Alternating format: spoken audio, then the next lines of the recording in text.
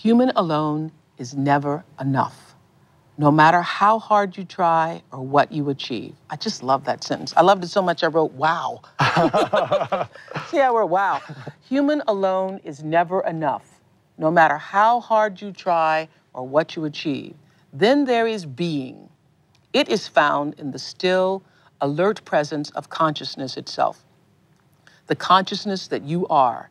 Human is form, being is formless. Human and being are not separate, but interwoven. Yeah. That's the essence, to me, of this chapter. Yes, and one could say the essence of the whole teaching, in a way. It's yes. one way of putting it. And of course... Human alone is never enough, no matter how hard you try or what you achieve.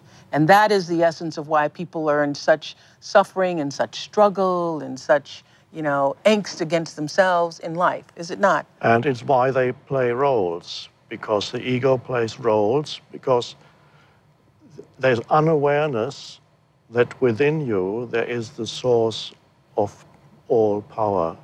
So people who are out of touch with the power within, or the place where all power resides, the aliveness itself, consciousness itself, then they feel a sense of lack. Why are they not in touch with it? Because they are not present. They are not in the present moment, because the present moment is the entry point into that place of power within.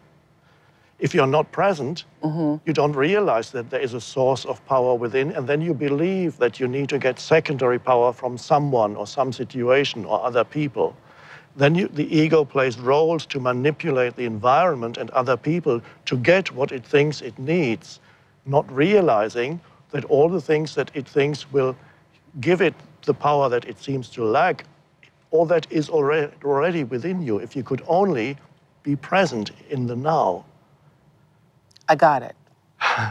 Okay, so the question is how not to lose ourselves in the human dimension. How not to, by being present in the now. Yes, and by realizing that whenever you lose yourself, realizing... In the human dimension. In the human... That's all the stuff that being human brings with it. Yes, on the most primordial level, losing oneself means losing oneself in that continuous stream of thinking that goes through people's heads. You know what I found by doing this? I don't know about all the rest of you, but I have found by being more present, just doing that one exercise, putting yourself, if I'm walking along a path in the woods near my house, be there and not be, in my head thinking about what I need to do, just to be there. And what I found is, I don't know if you all are realizing this too, you are just less stressed.